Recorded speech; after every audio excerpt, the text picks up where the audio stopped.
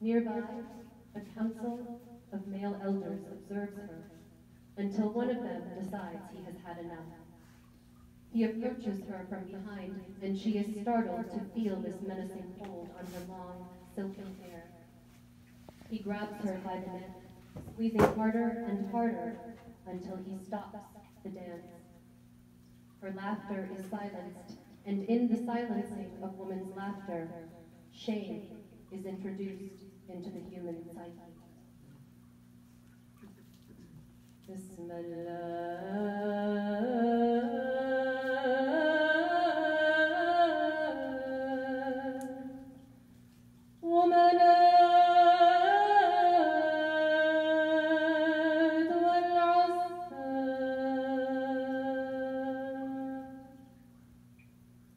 Next to the smoldering fire pit, a snake appears. The man cuts it in two with his spear. Bismillah, Bismillah. It was then that man spoke, silencing the voice with his word. And with his word, he cast this spell over all of humankind. We will begin with shame, the man declared with his word. The advent of shame allows for all manner of abuse toward women. It is a necessary starting point for us to take control over you. From here forth, you will honor the mind and not the dance. You will obey the father and dishonor the mother. If you rise up in protest, you will be knocked down. If you show anger, you will be convinced that you are hysterical. You will hear only the word, and you will no longer hear the voice. You will live in a state of confusion and not knowing. You will lose the medicine woman and honor the hospital and medical system. Your knowing will be disturbed by thoughts, and you will be unsure about what you think and feel. You will be unsure where to go or how to be.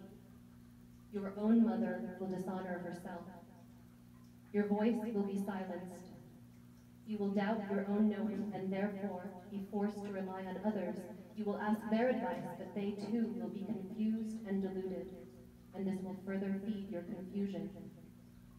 You will go to sleep in a forgetting. You will be unable to achieve clarity. You will live the illusion of disempowerment.